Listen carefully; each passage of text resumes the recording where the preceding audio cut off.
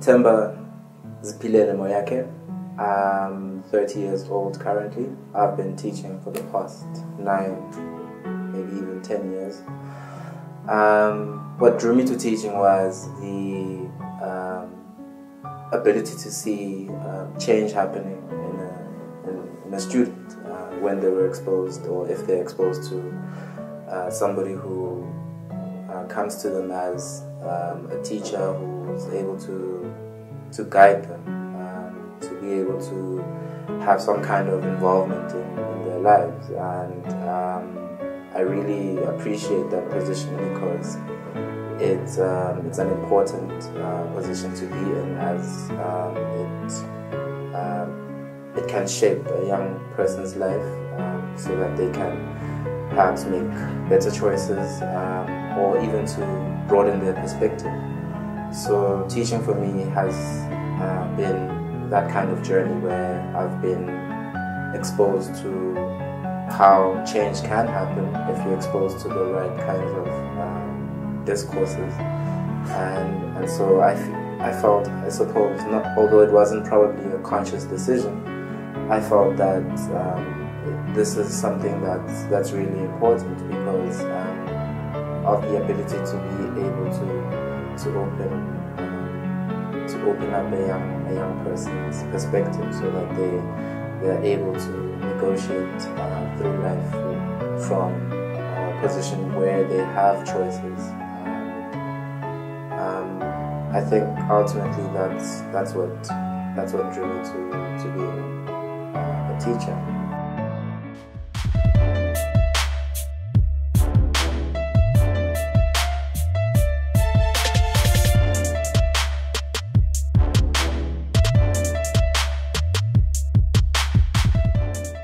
The day I think I decided I wanted to become a teacher was when I was watching an episode of Hizo 2. And the protagonist, or the character there, was in the lecture hall, and it was I think at Wits University. And I remember my hair standing on end when they were discussing writers like Chinua Achebe, and I thought I want to be in a position where I would have been able to, or rather where I would be able to speak on anything that's pedagogical or that's teaching related, because it really inspired me.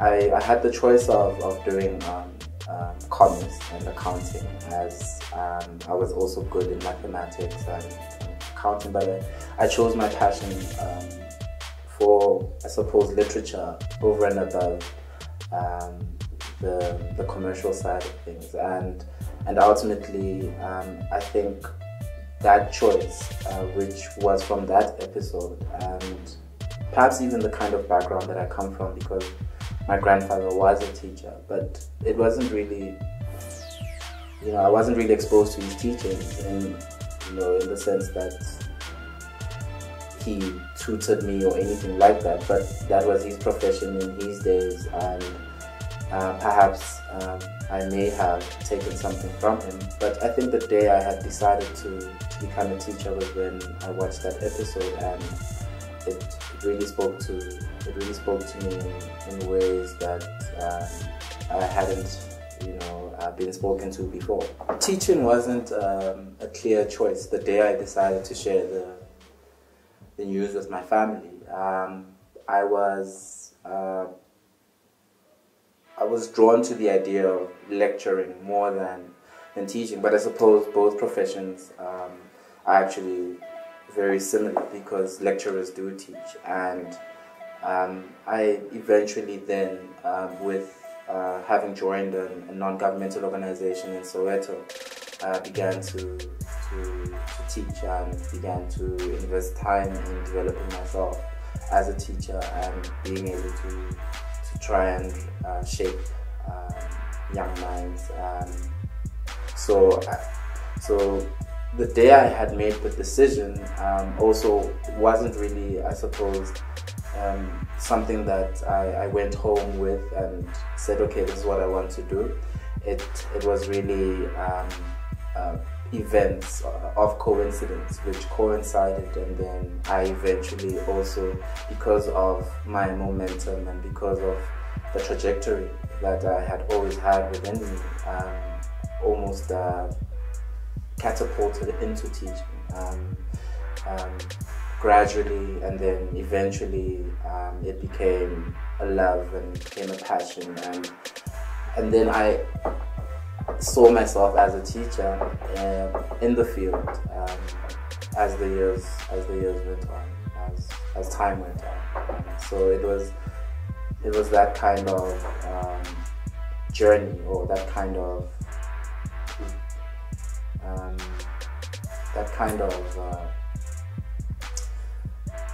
occurrence. It wasn't really, clear cut in that it was step A, step B, step C, and you're going to become a teacher in this way that I'm a teacher right now. So it was, like I said, it was those coincidences which culminated, and then they propelled me eventually to become a teacher.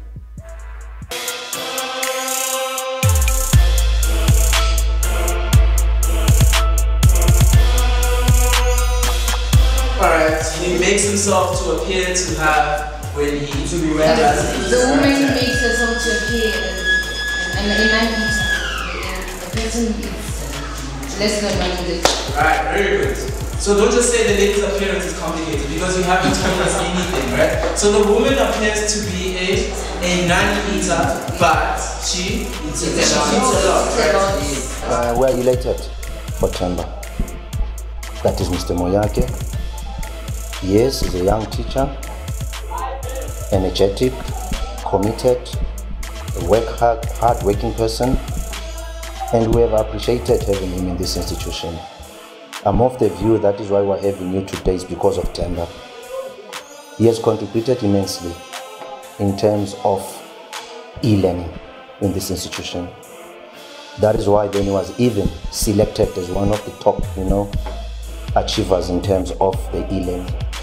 He came and changed the whole language presenting in class, because we find it, instead of just talking, you find it the teacher will demonstrate. If he is doing poems, will show, learners will listen, they come with videos, and then learners are interested in the language. He's a very active teacher.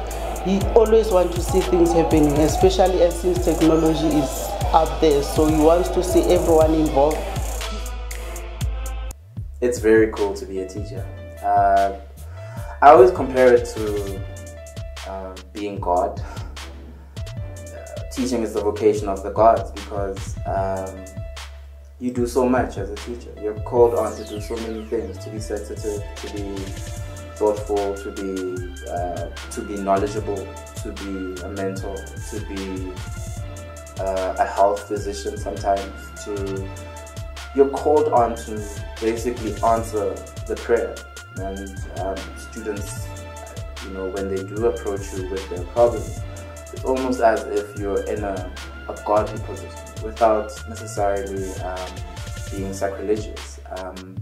I always compare teaching for me to being like a god, if not being God, to being like a god, because it's such a powerful position to be in, because you have so many things which you need to do, and you need to provide the magic, you need to provide the miracle, you need to provide the, like I said, the answers to the prayers, and so it's a very beautiful and miraculous advent, because you have to perform that on a day-to-day basis, and you have to switch characters and be dynamic.